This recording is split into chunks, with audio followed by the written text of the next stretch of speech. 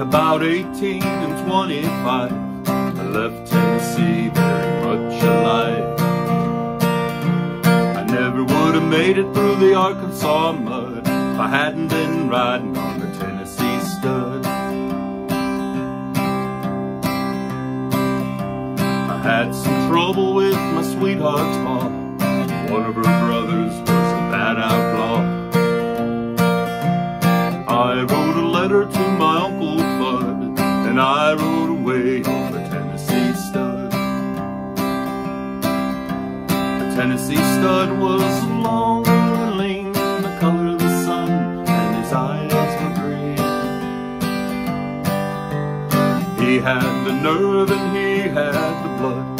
There never was a horse like the Tennessee stud. I drifted on down into no man's land, across the river called the Rio Grande. I raced my horse with the Spaniard's foal till I got me a skin full of silver and gold. And me and the Spaniard, we couldn't agree. We got in a fight over Tennessee. Pulled my pistol and he fell with a thud, and I rode away on the Tennessee stud. The Tennessee stud was long and lean, the color of the sun, his eyes were green. He had the nerve and he had the blood. There never was a horse like the Tennessee stud. I rode right back into Arkansas. I whooped her brother, then I whooped her ma. I found the girl with the golden hair, and she was riding on a Tennessee mare.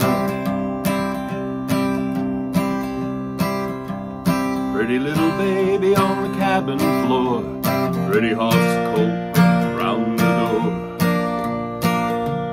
I love the girl with the golden hair, the Tennessee stud loves the Tennessee mare.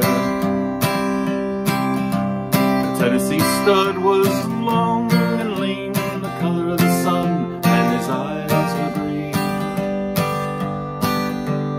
He had the nerve and he had the blood. There never was a horse like the Tennessee stud. Yeah, the Tennessee stud was long and lean, the color of the sun, and his eyes were green. He had the nerve and he had the blood.